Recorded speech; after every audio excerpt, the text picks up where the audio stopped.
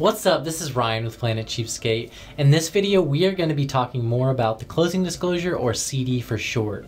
When is the closing disclosure signed? What information is in the closing disclosure? And finally, is receiving the closing disclosure a good sign of your home closing? In this video, I will teach you everything you need to know and to be looking out for whenever you are presented with your closing disclosure. Also, be sure to stick around for a very valuable loan hack regarding the closing disclosure at the end of this video that will help you get to the closing table faster without any unnecessary delays. But first, I'd just like to take a very brief moment to personally invite you to subscribe and join our community. I do a home loan rate update every Friday going into the weekend, along with a new video every Thursday helping you manage through the world of credit, real estate, and home loans. Also, when you do subscribe, be sure to hit that little bell and it will alert you whenever I release fresh content. Now, with all that out of the way, let's dive right in. Your closing disclosure is a very important document. This document confirms the estimates that you were presented on your loan estimate at the beginning of the loan process. If any of the allowable fees or costs have changed, then it will be noted on the CD. The closing disclosure is typically signed towards the end of your home loan journey, and it sometimes can be signed in what is called an early CD, if all the final numbers have been figured and verified. Getting your CD is a very good sign that your loan is doing well and you will be closing on your home very soon. However, receiving your CD does not mean your loan is clear to close or final approved.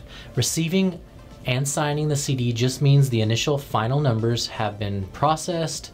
Now, these numbers could still change once the initial CD is balanced with the settlement agent, and what they will do is they'll make sure that the local fees and taxes are correct. So what is the closing disclosure? The closing disclosure is a 5-page form that is required to be provided by the lender. It describes in detail the critical points of your mortgage loan, including purchase price, loan fees, interest rate, estimated real estate taxes and insurance, closing costs, and other expenses. This information is standardized among all lenders to make the information easy to understand. It also makes it easy to compare the closing disclosure to your last received loan estimate. The lender must provide you with a closing disclosure at least 3 days before your closing. Now, the purpose of the closing disclosure is very important, as it is one of the final forms you receive before you close on your new loan. So what is included in the closing disclosure? The closing disclosure will list the terms and costs associated with your mortgage, allowing you to compare them to those listed on the loan estimate form you were given at the beginning of the process. The LE and CD are very closely related to one another. The LE, or loan estimate, you receive at the beginning of your loan process, and the CD, or closing disclosure, you receive at the end. Back in October of 2015, the LE replaced the GFE, or good faith estimate, of old, and the closing disclosure replaced the HUD-1 document. One of the most important things to remember about the closing disclosure is that by law it is required to be received and acknowledged by you at least 3 business days before you are able to close. This includes Monday through Saturday. There is nothing anyone can do to get rid of this 3-day waiting period. If this waiting period hasn't transpired before your scheduled close, then your closing will have to be extended or pushed back. There are basically 3 types of fees on your closing disclosure. There are fees that can change by any amount, fees that cannot change at all, and then there are fees that can change by up to 10%. So first, the fees that can change by any amount. These include prepaid interest, homeowner's insurance premium, initial escrow deposits, third-party fees not required by the lender, and fees required by the lender that you are free to shop around for yourself, whether you went with who the lender suggested or not. Second, fees that may not change. These include any fees paid directly to the lender, brokerage, or loan officer, fees that were required by the lender that you were not allowed to shop for, and any transfer taxes. Finally, the fees that are allowed to increase by up to 10% include recording fees, title fees, and fees that are required services performed by a third-party provider. So just a quick summary of what we went over in this video. You will sign your CD once the numbers provided to you on your LE have been confirmed, possibly adjusted, verified, and processed. These aren't necessarily your final closing numbers. The CD will need to be signed 3 days before you close on your home, and no one can get that rule waived. Not even the president, not even the Pope. The closing disclosure is a 5-page document that is standardized across every lender in an easy-to-read format. It includes your loan terms, projected payments, itemized closing costs that may have been already paid, and your total funds needed or received at close.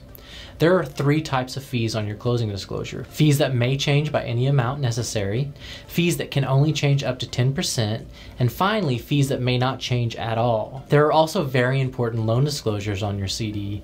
These include disclosures regarding assumption, repayment demand features, negative amortization, prepayment penalties, late and partial payment terms, and finally, any security interests that may be used for the home loan. This is typically the property itself. The last thing you'll find on your CD is the contact information of all the professionals that assisted you throughout the process.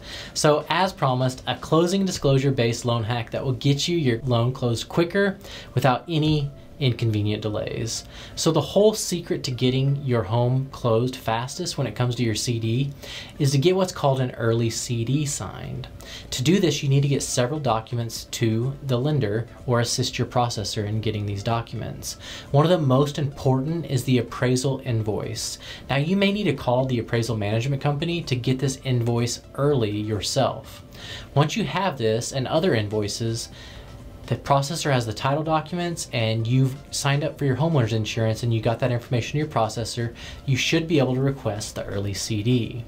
So there you have it, everything you need to know about when the closing disclosure is signed, what info is in the closing disclosure, along with a loan hack that will help you wrap up your loan much, much faster.